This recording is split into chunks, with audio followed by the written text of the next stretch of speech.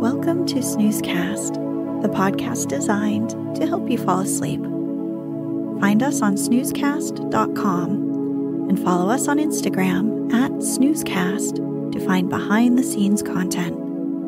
If you enjoy our show, please write a review on the podcast app. Please know that we read and appreciate every single one. This episode is brought to you by our Patreon supporters, including Karen, who has been supporting us since April. She suggested the excellent Rocky Mountain Lady episode a few months ago. Thanks, Karen. Snoozecast is also brought to you by White Lilies. Tonight, for our second annual October Classic Horror Series, we'll read a Swedish fairy tale called The Werewolf. Until the 20th century, wolf attacks on humans were an occasional but still widespread feature of life in Europe. Some scholars have suggested that it was inevitable that wolves, being the most feared predators in Europe, were projected into the folklore of evil shapeshifters. Areas devoid of wolves typically use different kinds of predators to fill the niche: were-hyenas in Africa, were-tigers in India, as well as were-pumas and were-jaguars in southern South America. Werewolvery was a common accusation in witch trials throughout their history. A peak of attention to lycanthropy, or the clinical diagnosis of werewolvery, came in the late 16th to early 17th century as part of the European witch hunts.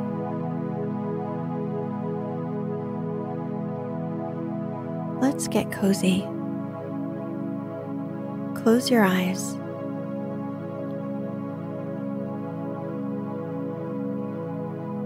Relax your body into the softness of your bed.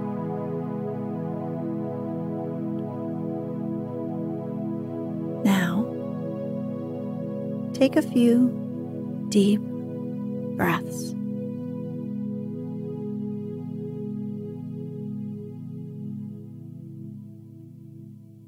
Once upon a time, there was a king who reigned over a great kingdom. He had a queen, but only a single daughter, a girl. In consequence, the little girl was the apple of her parents' eyes. They loved her above everything else in the world, and their dearest thought was the pleasure they would take in her when she was older.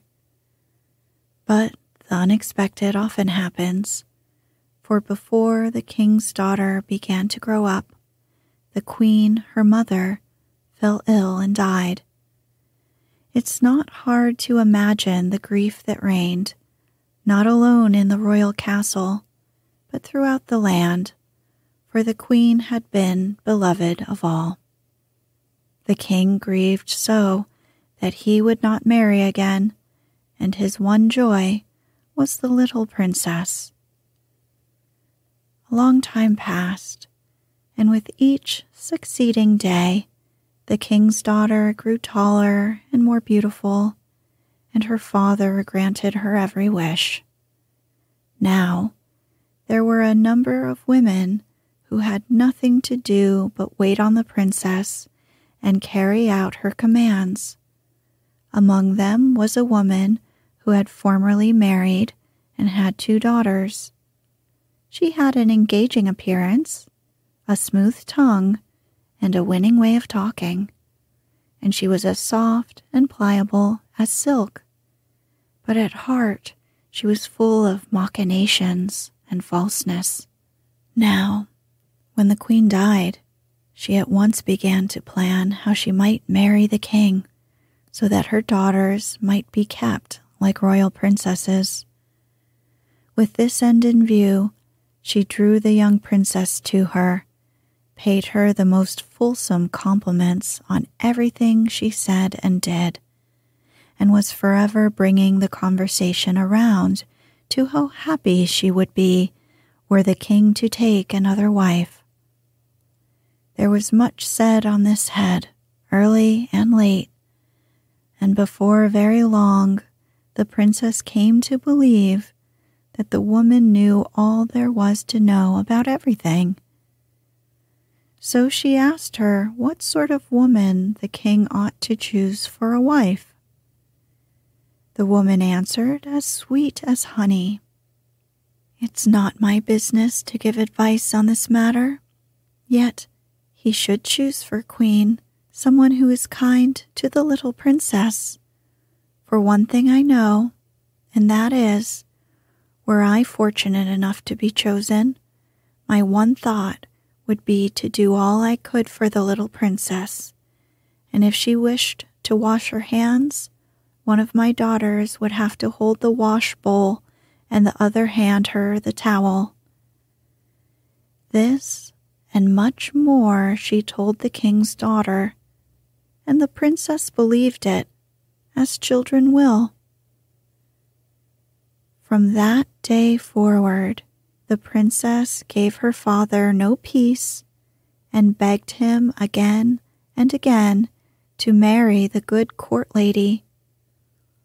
Yet he did not want to marry her. But the king's daughter gave him no rest, but urged him again and again, as the false court lady had persuaded her to do. Finally, one day, when she again brought up the matter, the king cried, "I can see you will end by having your own way with this, even though it be entirely against my will. But I will do so only on one condition." "What is the condition?" asked the princess. "If I marry again," said the king. "It is only because of your ceaseless pleading. Therefore you must promise that, if in the future you are not satisfied with your stepmother or your stepsisters, not a single lament or complaint on your part reaches my ears." This she promised the king, and it was agreed that he would marry the court lady and make her queen of the whole country. As time passed on, the king's daughter had grown to be the most beautiful maiden to be found far and wide. The queen's daughters, on the other hand, were homely, evil of disposition, and no one knew any good of them. Hence, it was not surprising that many youths came from east and west to sue for the princess's hand, but that none of them took any interest in the queen's daughters. This made the stepmother very angry, but she concealed her rage and was as sweet and friendly as ever. Among the wooers was a king's son from another country.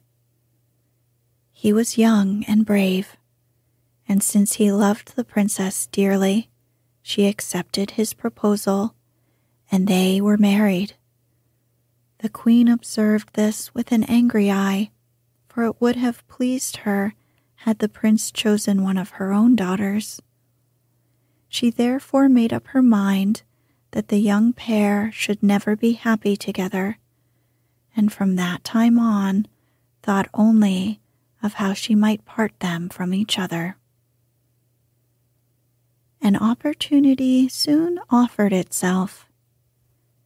News came that the enemy had entered the land, and the king was compelled to go to war. Now the princess began to find out the kind of stepmother she really had. For no sooner had the king departed than the queen showed her true nature, and was just as harsh and unkind as she formerly had pretended to be friendly and obliging. Not a day went by without her scolding and threatening the princess, and the queen's daughters were every bit as malicious as their mother. But the king's son, the lover of the princess, found himself in an even worse position. He had gone hunting one day, had lost his way, and could not find his people. Then the queen used her black arts and turned him into a werewolf to wander through the forest for the remainder of his life in that shape. When evening came and there was no sign of the prince, his people returned home, and no one can imagine what sorrow they caused when the princess learned how the hunt had ended. She grieved, wept day and night, and was not to be consoled. But the queen laughed at her grief, and her heart was filled with joy to think that all had turned out exactly as she wished. Now, it chanced one day, as the king's daughter was sitting alone in her room, that she thought she would go herself into the forest where the prince had disappeared. She went to her stepmother and begged permission to go out into the forest in order to forget her surpassing grief. The queen did not want to grant her request, for she always preferred saying no to yes. But the princess begged her so winningly that at last she was unable to say no, and she ordered one of her daughters to go along with her and watch her. That caused a great deal of discussion, for neither of the stepdaughters wanted to go with her. Each made all sorts of excuses and asked what pleasures were there in going with the king's daughter, who did nothing but cry. But the queen had the last word in the end, and ordered that one of her daughters must accompany the princess, even though it be against her will. So the girls wandered out of the castle into the forest. The king's daughter walked among the trees and listened to the song of the birds and thought of her lover for whom she longed and who was now no longer there. And the queen's daughter followed her, vexed in her malice with the king's daughter and her sorrow. After they had walked a while, they came to a little hut lying deep in the dark forest. By then the king's daughter was very thirsty and wanted to go into the little hut with her stepsister in order to get a drink of water. But the queen's daughter was much annoyed and said, "Is it not enough for me to be running around here in the wilderness with you? Now you even want me, who am a princess, to enter that wretched little hut. No, I will not step a foot over the threshold. If you want to go in, why go in alone?" The king's daughter lost no time, but did as her stepsister advised, and stepped into the little hut. When she entered, she saw an old woman sitting there on a bench, so enfeebled by age that her head shook. The princess spoke to her in her usual friendly way. "Good evening, motherkin. May I ask you for a drink of water?" "You are heartily welcome to it," said the old woman. "Who may you be that step beneath my lowly roof and greet me in so winning a way?" The king's daughter told her who she was, and that she had gone out to relieve her heart in order to forget her great grief. "And what may your great grief be?" asked the old woman. "No doubt is it my fate to grieve," said the princess, "and I can never be happy again. I have lost my only love, and God alone knows whether I shall ever see him again." And she also told her why it was, and the tears ran down her cheeks in streams, so that anyone would have felt sorry for her. When she had ended, the old woman said, "You did well in confiding your sorrow to me. I have lived long and may be able to give you a bit of good advice. When you leave here, you will see a lily growing from the ground. This lily is not like other lilies, however, but has many strange virtues. Run quickly over to it and pick it. If you can do that, then you need not worry, for then one will appear who will tell you what to do." Then they parted, and the king's daughter thanked her and went her way, while the old woman sat on the bench and wagged her head. But the queen's daughter had been standing without the hut the entire time, vexing herself and grumbling because the king's daughter had taken so long. So, when the latter stepped out, she had to listen to all sorts of abuse from her stepsister, as was to be expected. Yet she paid no attention to her, and thought only of how she might find the flower of which the old woman had spoken. They went through the forest, and suddenly she saw a beautiful white lily growing in their very path.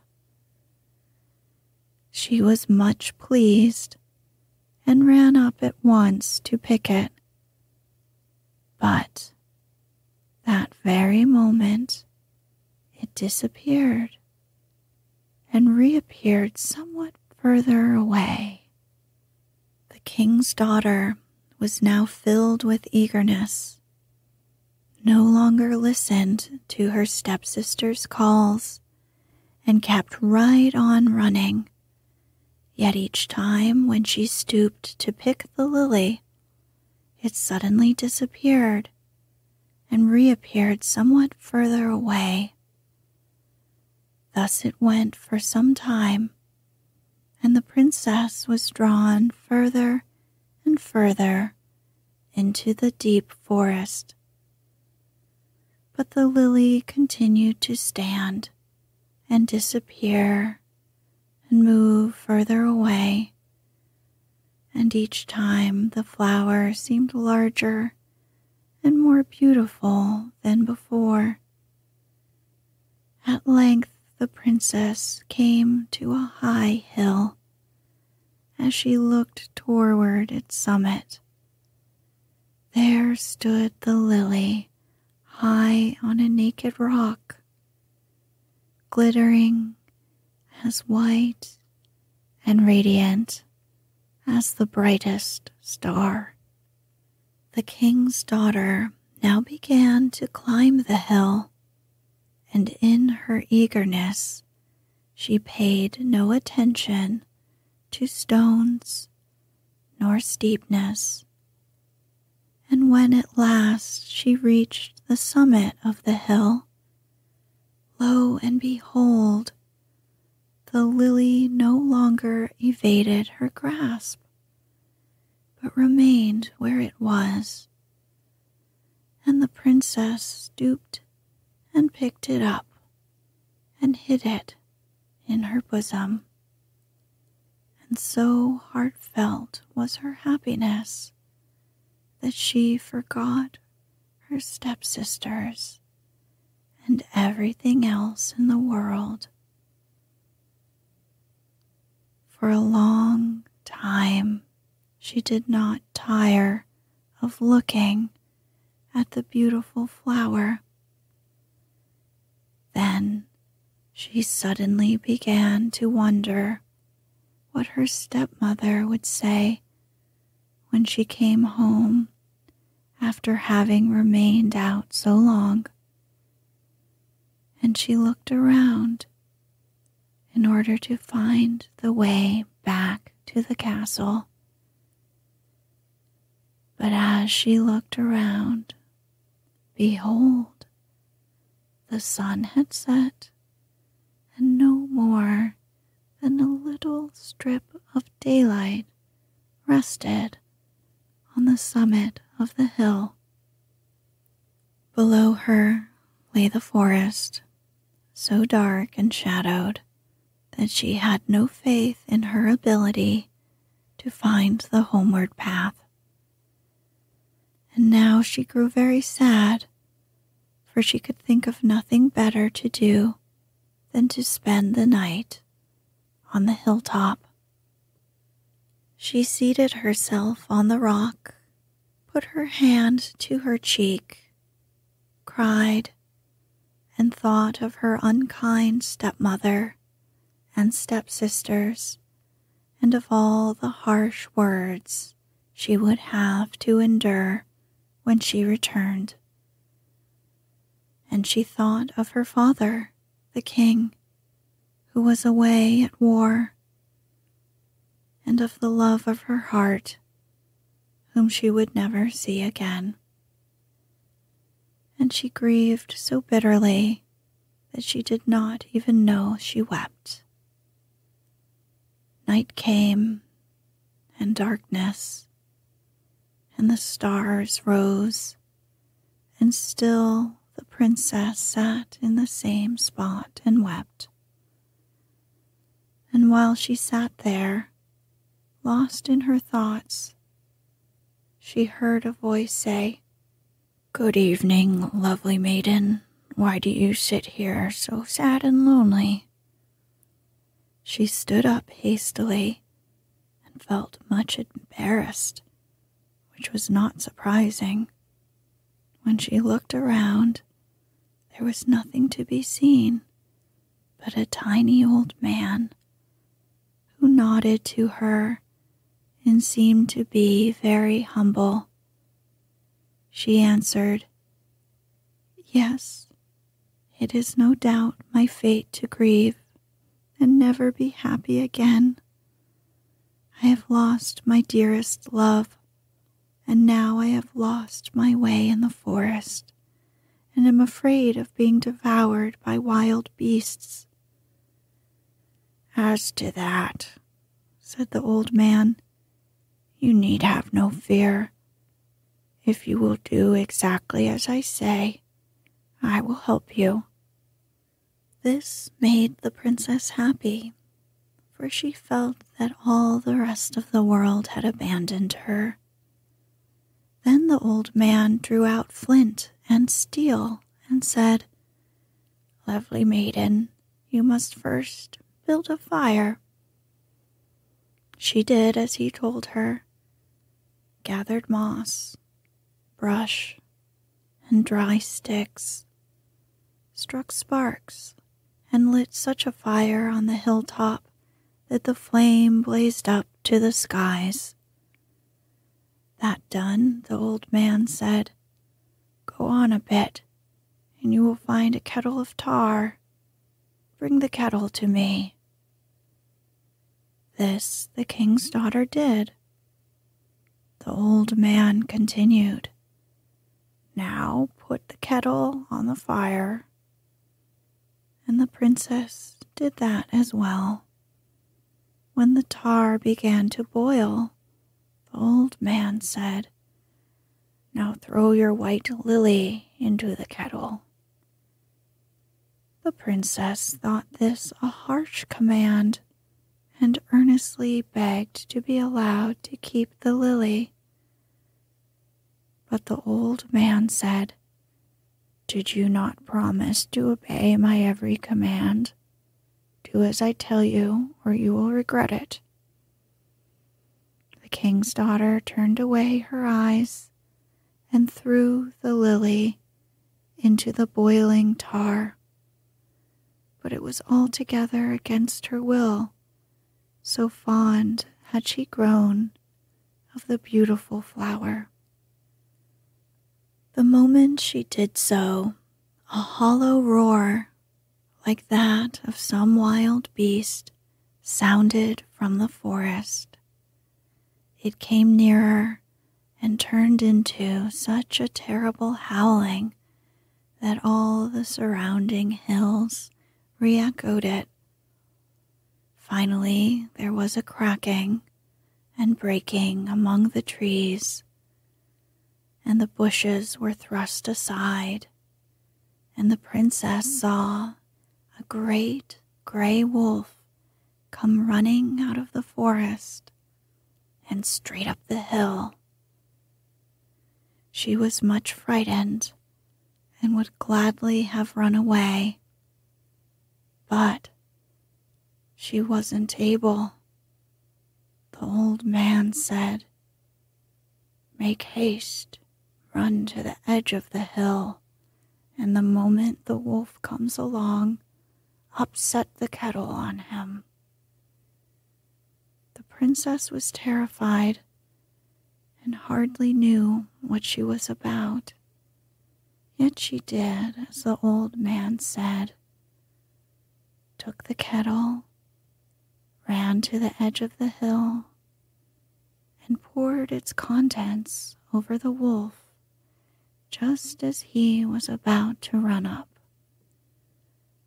And then a strange thing happened.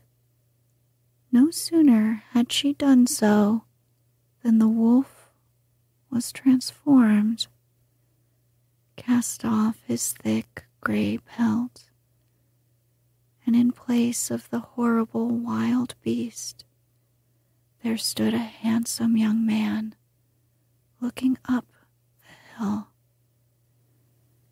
And when the king's daughter collected herself and looked at him, she saw that it was really and truly her lover, who had been turned into a werewolf. It is easy to imagine how the princess felt. She opened her arms and could neither ask questions nor reply to him. So moved and delighted was she.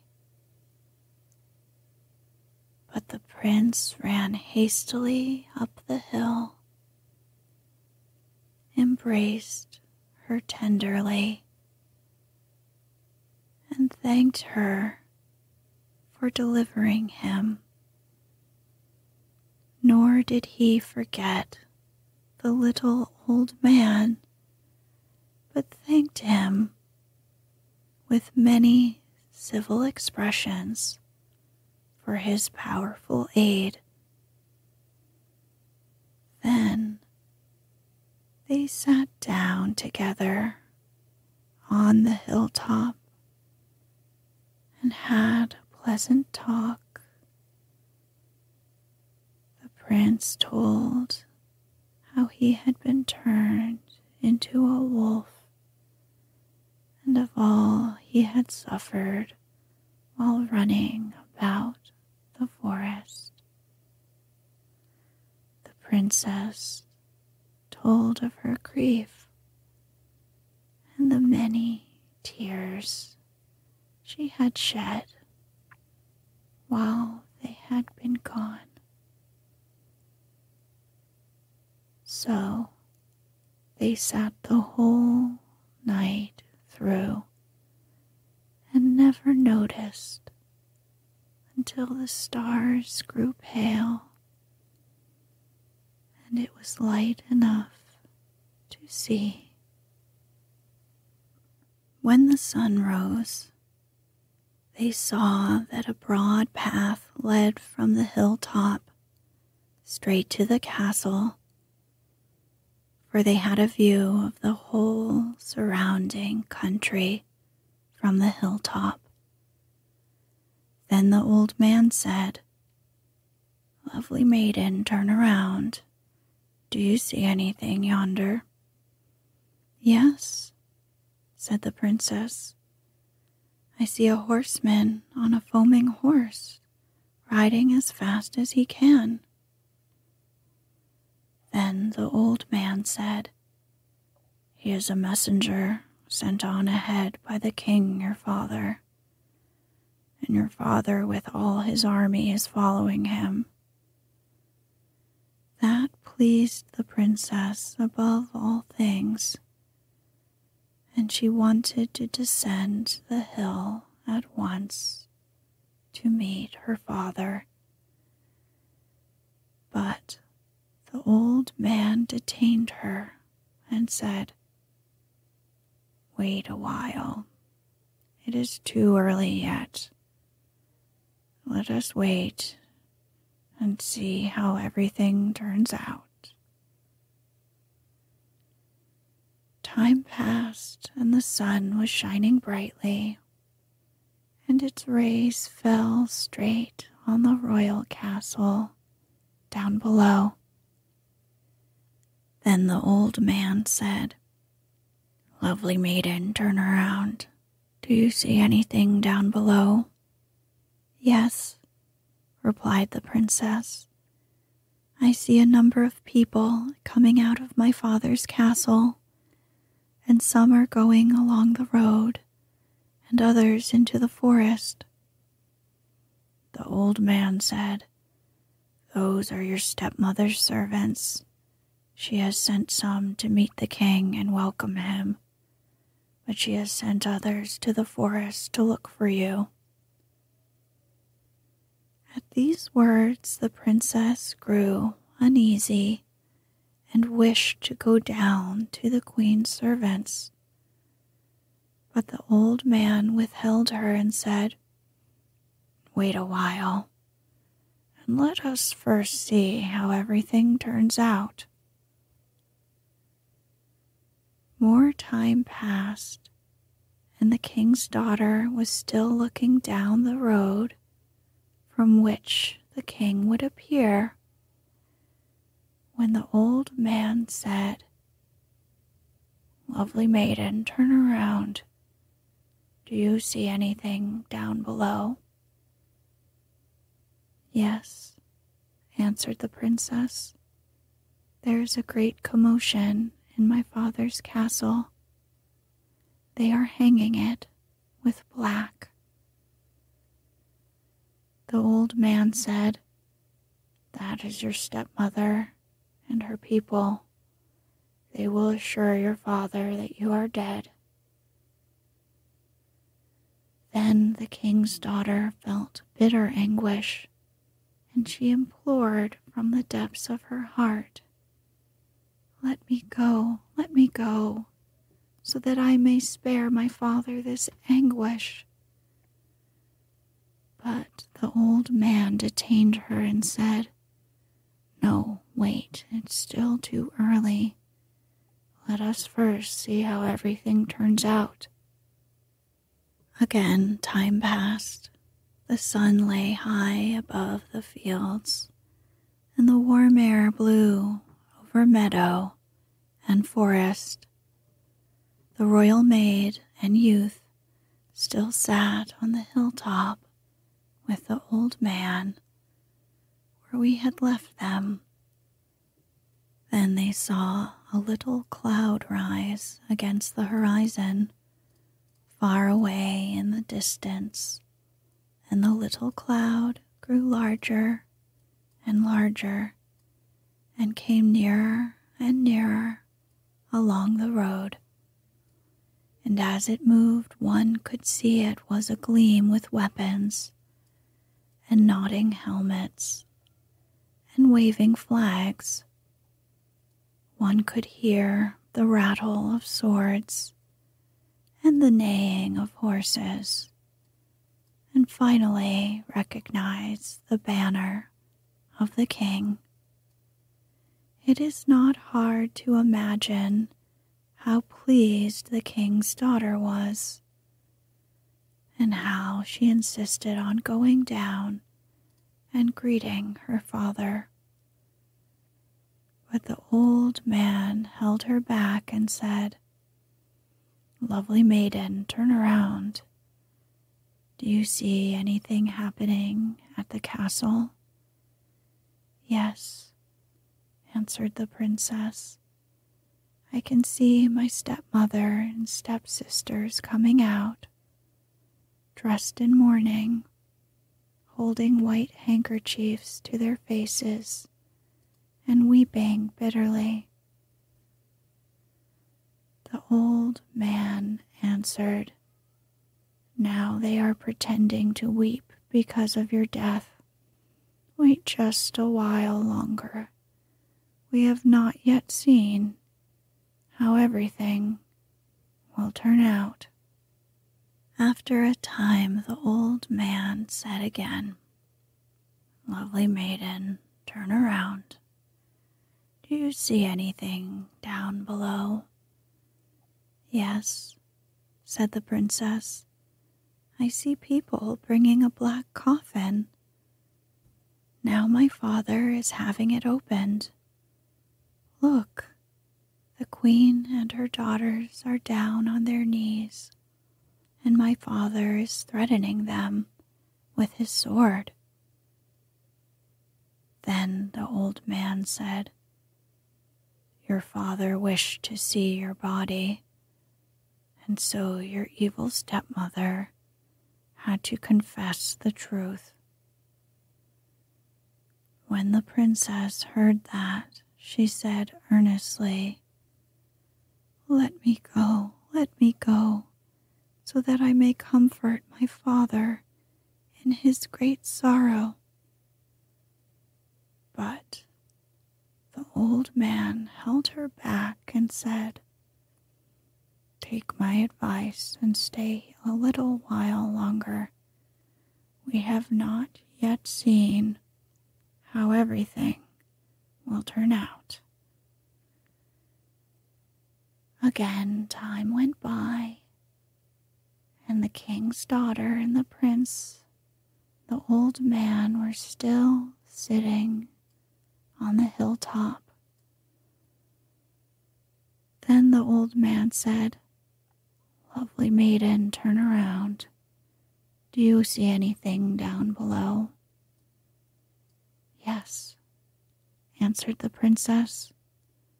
"I see my father and my stepsisters and my stepmother with all their following moving this way."